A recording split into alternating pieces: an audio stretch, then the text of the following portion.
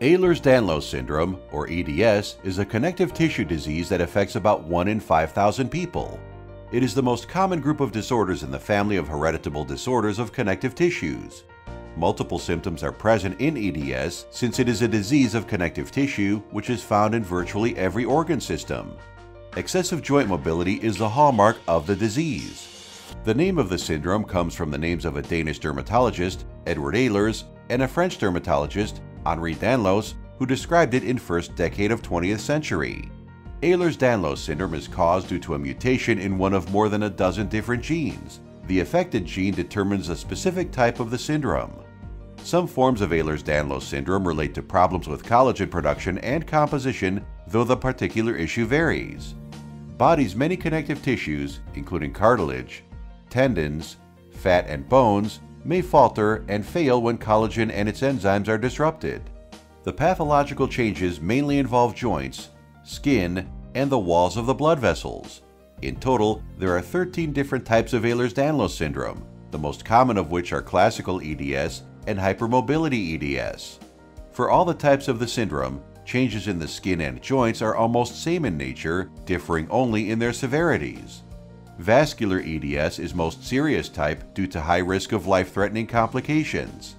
However, Ehlers Danlos syndrome is more than just the issue of hypermobility. Unfortunately, the possibility of EDS is generally acknowledged in a patient only after joint hypermobility is recognized. Only a handful of clinicians have the awareness or understanding of the multisystem nature of EDS. Often, multiple physicians become involved in the care process, each managing only the separate issue for which they are consulted, thus leaving many dots disconnected. EDS can produce problems of the immune system, a range of gut disorders, chronic pain and fatigue, problems of the heart and blood vessels, obstetric issues, and chronic headache. The syndrome makes the person lose the balance while performing simple activities such as walking down an even paved path or gripping a moving ball. All forms of the syndrome lead to instability in the joints, which can bend past the typical ranges of motion. While the looser tissue allows greater flexibility, it also adds to the clumsiness, making people vulnerable to dislocating or spraining joints. Widespread and bone-deep aching pain is a core concern for almost every patient. In some forms, abnormal collagen causes cigarette paper scarring because the skin may appear extremely thin and wrinkled like tissue paper. There can be issues of abnormal bruising and bleeding, tissue fragility, hollow organ rupture, and frequent joint dislocations. The condition is mild in some people, causing only slight clumsiness and looseness of joints, while in others, blood vessels of vital organs can tear, leading to torrential internal bleeding, which can be fatal. Diagnosis is based on the characteristic signs and symptoms, and quite often, a detailed family history. Extremely hypermobile joints, stretchy skin, radiographic and histological findings, and a family history of Ehlers Danlos syndrome are often sufficient to frame a diagnosis. Genetic tests can confirm the diagnosis in 12 more rare forms of EDS, but there is not such test for hypermobility EDS. Skin biopsy with electron microscopy can play a role in the decision process of whether and when to perform genetic testing. Correct diagnosis is imperative to allow targeted management, prenatal diagnosis, and family screening. There is no solution for Ehlers Danlos syndrome. The management focuses heavily on preventing serious complications and relieving the signs and symptoms. Wearing a medical bracelet can help in case of a life-threatening emergency, such as arterial rupture. Low-resistance exercises are advised to help increase muscle tone and stabilize loose joints. Physical therapy can be very helpful in the management of long-term health. Patients are instructed to avoid excessive or repetitive activities that produce undue strain or stress on their hypermobile joints.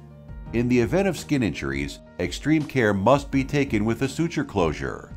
Alternatives to sutures, such as wound glues and adhesive strips, should be considered. Non-invasive visualization of the blood vessels may be indicated in the patients who are at substantial risk of internal bleeding. Desmopressin may help to normalize bleeding time for these patients, but further studies are needed to establish the efficacy and safety profile of this medication in these patients. Long-term pain in the Ehlers Danlos syndromes appears early and may be severe, necessitating high-dose NSAIDs and opioid therapy. Orthopedic surgery may be indicated to correct fractures and dislocated joints. Apart from the pain control, management of fatigue, clumsiness, dystonia, and impaired proprioception are essential. Patients with Ehlers Danlos Syndrome are famously intolerant of a wide range of medications, so caution must be practiced. Clinical features are shared between many subtypes, making accurate diagnosis a challenging ordeal. The development of novel sequencing platforms in the future will further enhance the molecular genetic testing process, but the clinician needs to be aware of the changeable presentations of this syndrome to consider it as a potential cause. In the future, genome-targeted treatments can be developed to provide the option of gene editing in these patients, ensuring complete clinical cure. For more information about Ehlers Danlos Syndrome and to find a list of expert doctors, hospitals, and ongoing clinical trials, please visit www.expertdocs.com.